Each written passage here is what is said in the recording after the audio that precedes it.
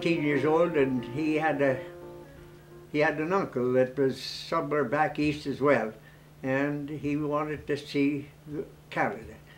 Packed up with another man, and they went up into the Caribou country and around, and by fall they were back into Burnett and went out to Maple Lake and took up some land.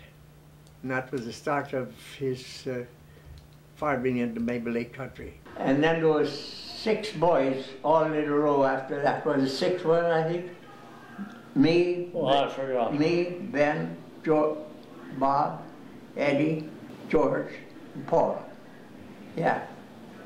Six boys then all in a row. And actually 7. One died as a baby. And Annie, we only had one sister that was born on the place, and she was older than me.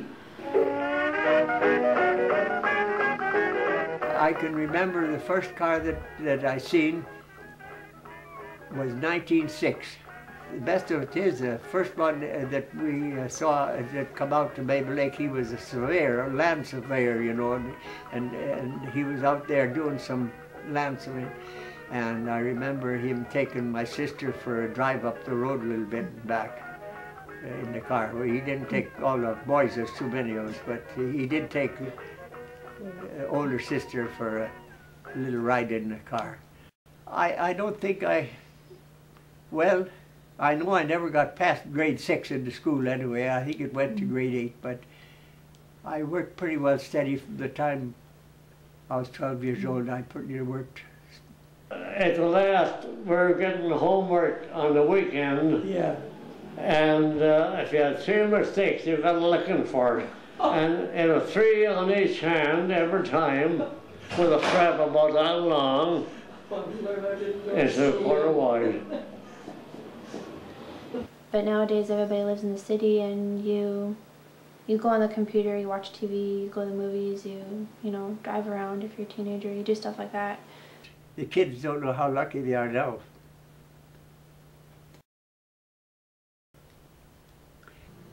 It was in February 1916 when D Company was getting formed, and that took in from Kamloops to the border. They were recruiting, and so my half-brother, he was older than me, 11 years older, we thought, well, if he's going to go, I'll go too. And that's soon, the day after we finished logging, today and tomorrow we was both in the army. I was pretty young when I realized he'd been in a war. He had his uniform yet at home. It's too bad we lost it, but because of that, he had a lot of friends showed up, and they'd sit and talk World War I. And this is between, you know, before we had World War II. So to me, it was stuff that had happened 15, 20 years before. So I've always been interested in history myself, but that's part of it. You hear about people being over in France and being in trenches and getting wounded and all the rest, whatever old soldiers talk about. And when you're a little kid, not going to school yet, you know, you soak that up pretty good. Oh, that was that was home. That was really nice to get back home. Yes, yeah, it was. Well, I couldn't explain it. It was so nice to be back again. I never expected to ever come back. To tell you the truth, you know. I didn't think I'd come back. When we talk here, I see everybody's gone. No, it's fine. Yeah. I'm just plain lucky. I think if I'd have been 6 months older, I'd have been gone too, but I was just at that age, and I was in the right place at the right time, and that's why I'm here today. So, I guess I was a lucky one of the lucky ones. I wanted to have my own farm, and that was a pretty hard thing to think about doing at that time, but... Well, anyway, it's been a good year, a little tough making hay, but then we're a little bit early. It's quite early. Yeah, so... quite early. Well, Uncle Duke here, he's 102, and I'm only 68, so I'm just started. So All right. we've both had a good time, haven't we? Yes, good. And I want him to get in here and get going, because your time is important right now, and just start that engine up and get going, please. The boss has said it. And thank you for the interference with us here, and that's all I can say. Okay. Nice meeting you. We'll hear from you again. Yeah.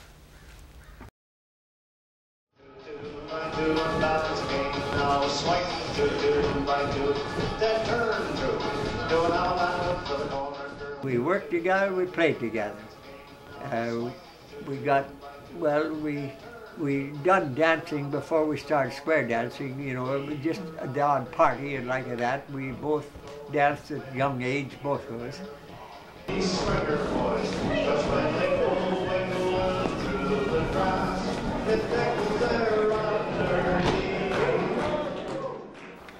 Well, it was nice because you went different places, you met all kinds of people, and there's lots of variety in there. We weren't dancing long until we were taking extra classes, and well, of course, that time we had moved to town already then. Soon after we started square dance, we moved into town.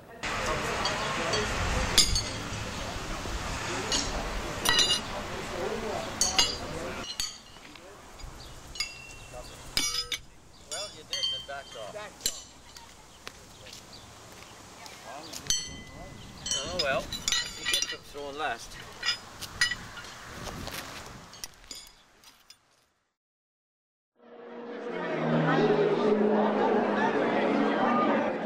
There are people that get lonely because they hold back too much. They stay on their own, and you know, they won't mix.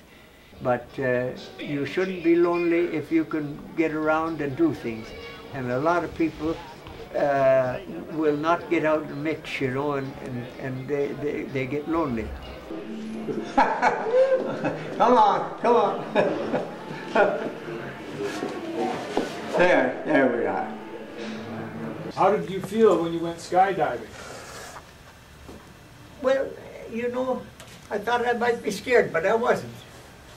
I wasn't. I had my mind made up I was going to do it, and you know, if you make up your mind you're going to do something, you don't get scared. My name is William Duke Procter. My birthday is August the 18th, 1899. I'm celebrating my 100th birthday. Duke Procter, congratulations on your 100th birthday and your very first skydive. Have fun. Bye, Jeannie.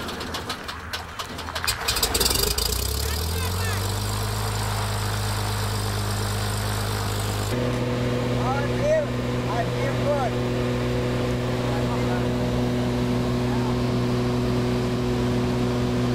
Well, I tell you, that is something that you'll never forget. You'll take that ride. Well done. Yeah. Whoa. Everything okay? Yes, I'm okay. I don't hear very good yet. Come on over, Duke.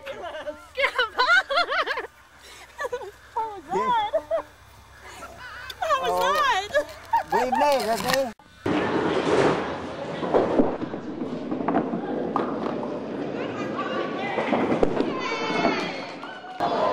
I think almost anybody could learn a lot of things from Duke, because he just keeps so active doing everything, and I think that's why he probably lives as long as he has.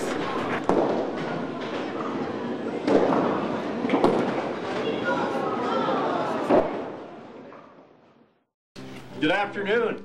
How are you today? Hello. Sorry I took a wrong turn and we're a little bit late. So Better late than never, they say. That's what they say. Well, this is on behalf of Her Majesty Queen Elizabeth in her Golden Jubilee. Yes. And this medal is given to people who have served their country and their citizens well, as you have over the years, and in commemoration of her Golden Jubilee this year, and in special honor to people like